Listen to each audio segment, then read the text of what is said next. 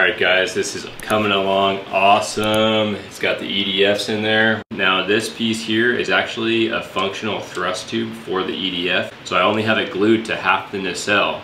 This is an 80% FSA. I also provide a 90% FSA if you guys want to change the performance of your CRJ. So that way we just go ahead and put that on there, add the screws, and we're good to go. But if you want to switch it out, you just take it off, reprint this piece, and then you can have an interchangeable thrust tube for your CRJ, which is pretty cool.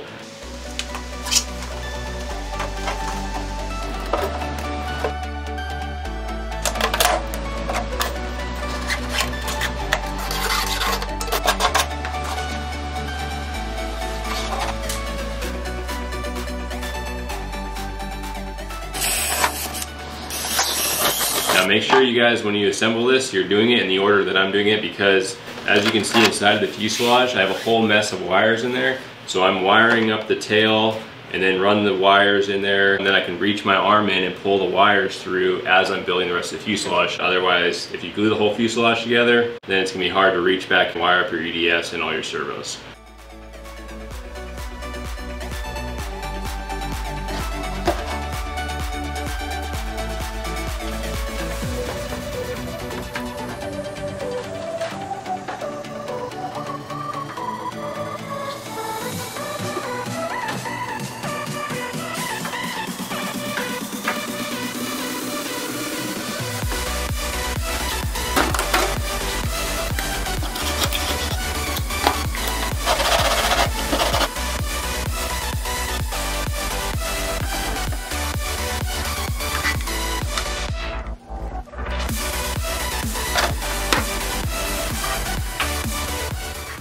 When designing this airplane, a really important part that I want to make sure I include is that everyone can build this airplane. So one of those things is making these parts small enough that you can fit that on an everyday printer.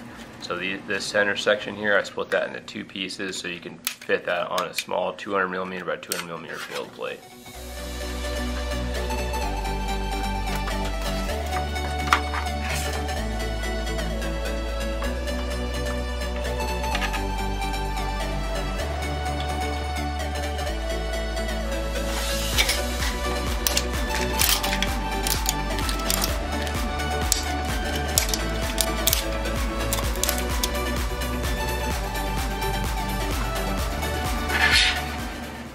For this build, I designed a 3D printed spar for strength in the wing, so you guys don't need to use a carbon fiber tube if you don't want to.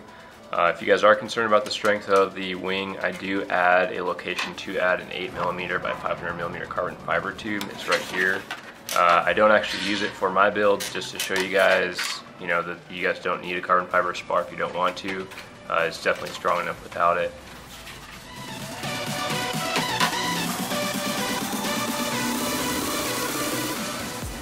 For the ailerons and the flaps, I do design them to be connected, so that way the print quality can be really nice. It ends up being a little bit more labor intensive to cut the two pieces apart and sand them and clean that up, but the print quality is way better if you print them if they're combined.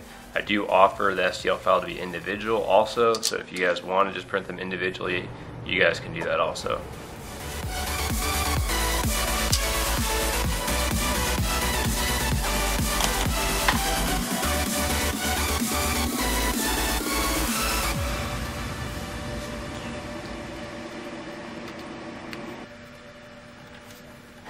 This airplane is designed to be set up with a 6-channel receiver and transmitter, if that's all you guys have. I do offer a reversible servo and a universal servo bracket, so that way you guys can basically put these servos in any configuration that you'd like to. So that way if you want to hook up the ailerons, the elevators, and the flaps in a Y-harness configuration to minimize the amount of channels required to fly this airplane, you guys can definitely do that. So for this airplane, I ended up using a 10-channel receiver and transmitter, but on my lightweight PLA version, I did a 6-channel setup, and I'll be flying that for you guys on my next video. Flaps up.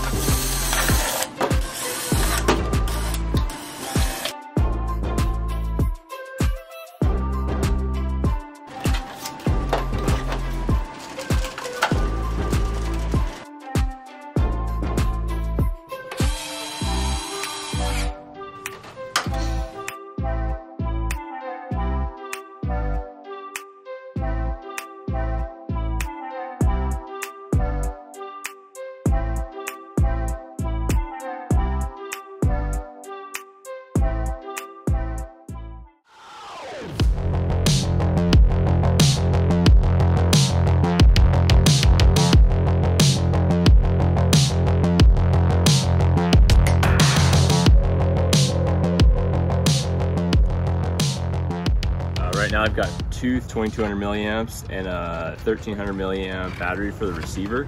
So let's go ahead and throw it on the scale and see what we get for ready flight weight. So I've got a couple different battery options. I got a larger 4S single pack, and I got a couple dual pack setups I'm gonna do. So we're just above 3,300 grams ready to fly weight. All right guys, we're out for the Maiden, take 2. This is what happened earlier this morning.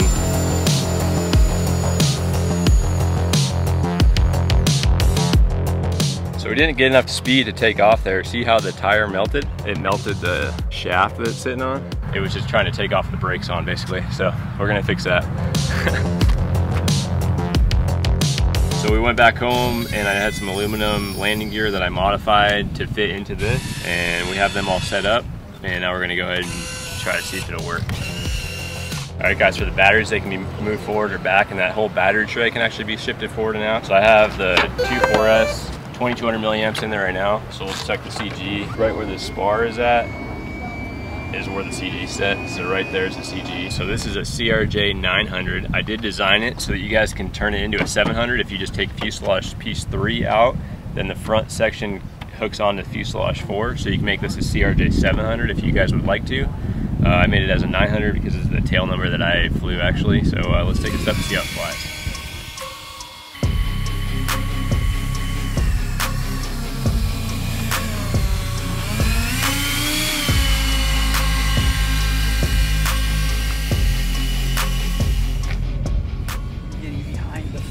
Okay.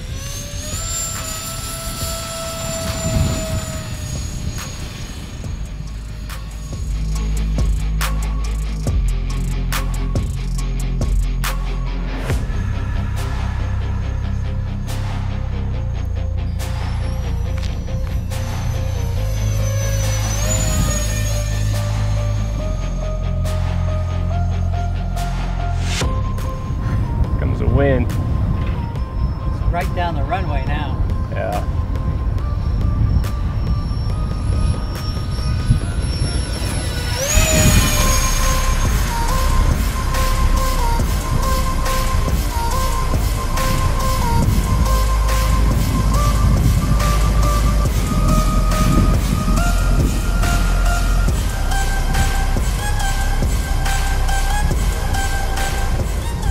All right, bring it in for a landing here. Try flaps 1.